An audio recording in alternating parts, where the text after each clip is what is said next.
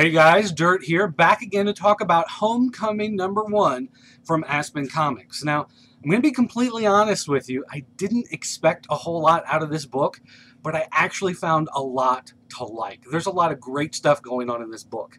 Now, let's break down the basics here. It's basically an alien invasion of Earth centered in a small town. Now, I know we've kind of heard that story before. It happens from time to time. It's one of the staples of sci-fi. But they've set it up in a great X-Files kind of way.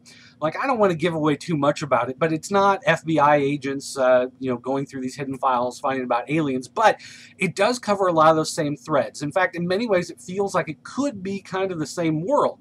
There's a high school boy who finds this naked chick in his a swimming pool in the backyard, finds out that she had been abducted by aliens and now she's returned. As her memories start to come back, she begins to remember that there's an unfolding alien invasion secretly going on in Earth as aliens integrate themselves into human society. And the scouts have started to sniff out that she has returned. They're coming to attack, and that kicks off the first issue of Homecoming. Now, usually when they do books about high school kids, I don't really like the kids. One of the problems I have with Harbinger, the current ongoing series from the Valiant relaunch, is I don't like any of the kids in the book. I don't identify with them, I don't relate with them, so I don't really care about them. But the characters in this book seem very real, seem like people that I was or knew in high school, and so I like the people that are in this book. The story unfolds really well. It's paced very well. The narration voice of the high school kid sounds real. I have no problem accepting the fact that there's a high school kid talking.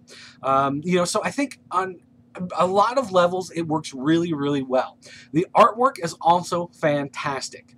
Aspen, sometimes depending on who the artist is, they can be overtly cartoony, sometimes they can be overtly sexualized, and granted, when you find a naked chick in your swimming pool, you tend to get things on a little scruffy sexual side there, but it's not gratuitous. They play it up fine, and everything works out for the best. Overall, I have to say, again, my expectations weren't the highest for this book, but once I read it, I fell in love. I'm definitely sticking with this series. I'm going to be buying every issue as it comes out. I suggest you check it out too. It's Homecoming #1 from Aspen Comics, on sale today.